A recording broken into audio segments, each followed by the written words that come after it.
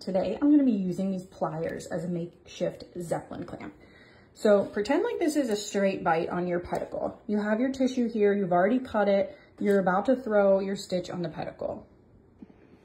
Okay, a new view. Okay, so we were just looking down this way and now we're looking this way. You go to throw the stitch and you place the tip, and you know, just like my last video, you want to get it right in the right spot. So, you know, you're looking here and then the clamp kind of goes like this.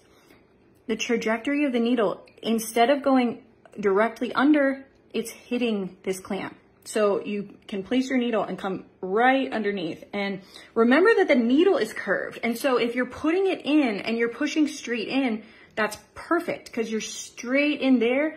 If you are putting it, even if you're putting it in with your clamp straight and you're turning it too quickly, you're going straight in. So regardless of whether or not you're actually turning your hand, but oftentimes what I see is a turn of the hand and a push straight will still cause the tip of the needle to go straight into the Zeppelin. You don't want to be poking the tissue multiple times. So ideally you're getting this in, you're pushing straight and you're coming right around.